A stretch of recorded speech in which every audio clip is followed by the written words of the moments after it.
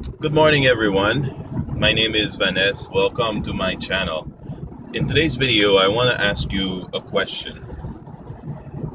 In what you've done so far in your life, what you've accomplished, where you are you satisfied? Are you where you thought you would be? Are you happy with your life?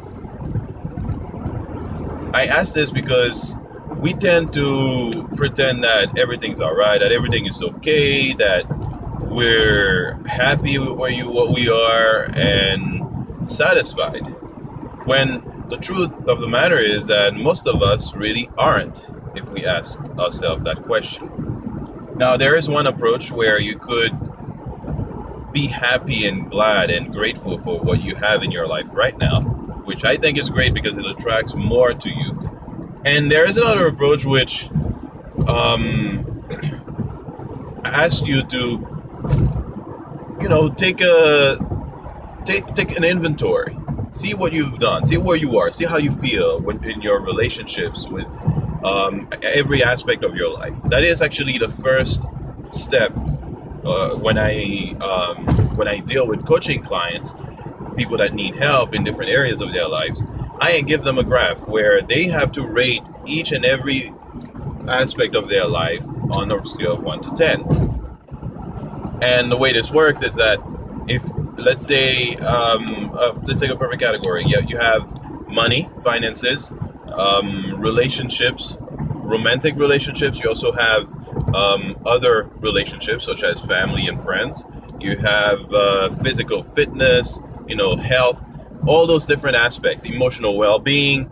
You want to, what I do is I get the person to rate it in order to give me a better understanding of where they really need help.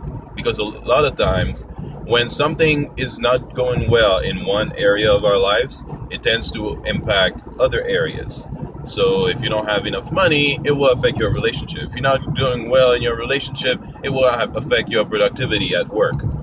So that's how you get to analyze and see where you really are, and if you want to grow, where you need to grow, in other words. So I would ask that you do the same. Take a notepad, piece of paper, and write out every aspect of your life. Okay, break it down into different categories, and then rate it from 1 to 10. Now, once you do that, you rate it from 1 to 10. 1 being you're doing really awful, like you're about to lose your job, to 10 being you're getting promoted almost every 3 months. You understand? So once you do that, I want you to take the piece of paper after you've done it, go back and review those numbers. Anything that is below a 7 you need to take it and bring it down to a 4.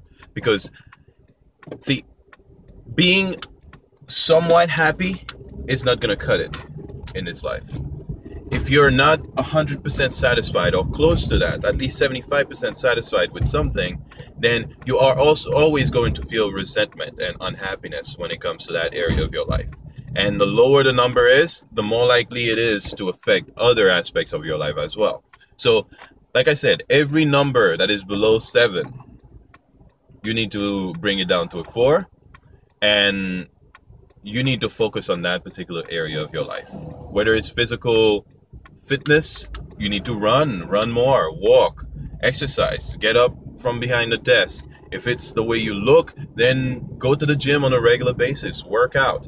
If it's about relationships, then throw yourself out there. Go out, smile, look at people in the eyes and ask them how they're doing. You will make new friends. You will maybe meet your soulmate this way. If you're doing bad in your relationship, then analyze it. Maybe go see a therapist or talk to a life coach, you see, such as myself. So it's all about taking an inventory, okay? It's about, in life, it doesn't really matter the reason why things aren't working, the reason why things are. What matters is, are things working? Are they in your favor? Are you happy? Are you satisfied? And if you cannot answer yes, that you're happy or satisfied with an area of your life, then it needs to be improved. It's pure and simple. Because when it comes to relationships, businesses, and everything else in life, it's not 100% constant happiness that matters. It's progress. So if there isn't progress, and I guarantee you that any area of your life can be improved always, until the day that you decide to croak and leave this world, it can be improved. So as a result, you need to constantly be bettering yourself. That is the purpose of personal development, after all.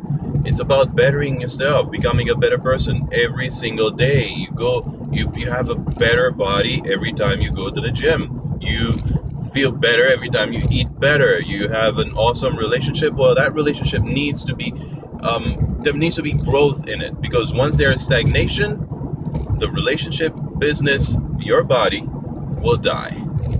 And at that point, that is where you feel the ultimate level of pain, when something that matters to you a lot just isn't anymore.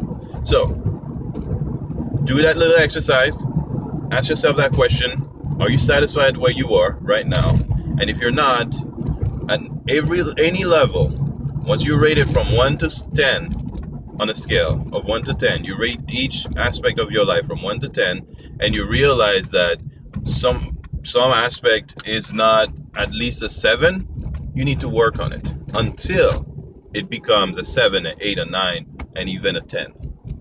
Now, becoming a 10, believe it or not, is something that will never happen, because we grow. So once you reach one goal, a new one appears.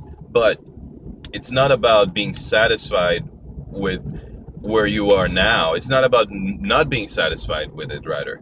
It's all about knowing that there is much better out there. You can do better. Okay? So that's my tip for today. Do it. Let me know your results. You can comment on below. If you like this, give it a thumbs up, and hopefully you share it with your friends and family, and ultimately you subscribe to my channel for more videos.